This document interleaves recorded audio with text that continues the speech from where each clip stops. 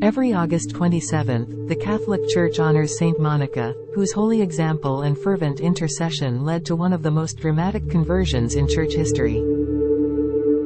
Monica was born into a Catholic family in 332, in the North African city of Tagaste located in present-day Algeria. She was raised by a maidservant who taught her the virtues of obedience and temperance. While still relatively young, she married Patricius, a decurion pagan and a Roman civil servant. Patricius reportedly had a violent temper and appears to have been of dissolute habits, and a disdain for his wife's religion. Monica's almsgiving, deeds, and prayer habits annoyed Patricius, but it is said that he always held her in respect. Monica had 3 children who survived infancy, Saint Augustine and Navigius, and a daughter, Perpetua of Hippo. However, as a Christian mother, Monica was unable to secure baptism for them mainly because of her husband. It is said that one day when Augustine fell ill, she grieved heavily. In her distress she asked her husband Patricius to allow Augustine to be baptized. He agreed. After Augustine recovered, he withdrew this consent. Monica dealt patiently with her husband's distressing behavior, which included infidelity to their marriage vows.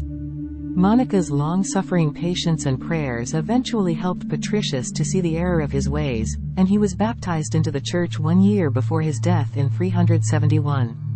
Her oldest son, Augustine, soon embraced a way of life that brought her further grief, as he fathered a child out of wedlock in 372.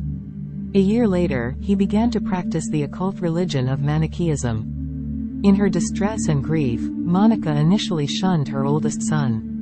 However, she experienced a mysterious dream that strengthened her hope for Augustine's soul, in which a messenger assured her, "Your son is with you." After this experience, she allowed him back into her home and continued to beg God for his conversion. However, this would not take place for another 9 years. In the meantime, Monica sought the advice of local clergy, wondering what they might do to persuade her son away from the Manichaean heresy. One bishop, who had once belonged to that sect himself, assured Monica that it was impossible that the son of such tears should perish. These tears and prayers intensified when Augustine abandoned her mother without warning and boarded a ship bound for Rome. Yet even this painful event would serve God's greater purpose, as Augustine left to become a teacher in the place where he was destined to become a Catholic. Under the influence of Bishop Ambrose of Milan, Augustine renounced the teaching of the Manichees around 384. Monica followed her son to Milan and drew encouragement from her son's growing interest in the saintly bishop's preaching.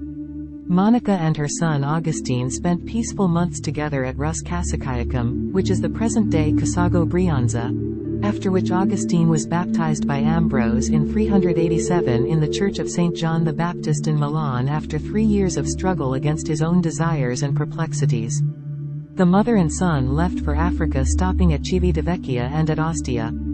Shortly before her death, Monica shared a profound mystical experience of God with Augustine. She told him, "Son, for myself I have no longer any pleasure in anything in this life.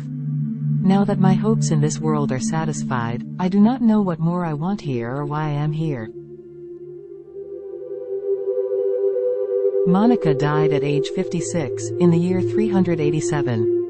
In his book Confessions, Augustine wrote a number of wonderful and remarkable things about his saintly mother.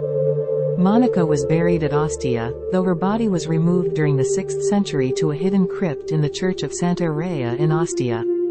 Her tomb was later transferred to the Basilica of Sant'Agostino, Rome. In modern times, Monica has become the inspiration for the Saint Monica Sodality, which encourages prayer and penance among Catholics whose children have left the faith. Saint Monica is honored in the Church of England and in the Episcopal Church every year on May 4th.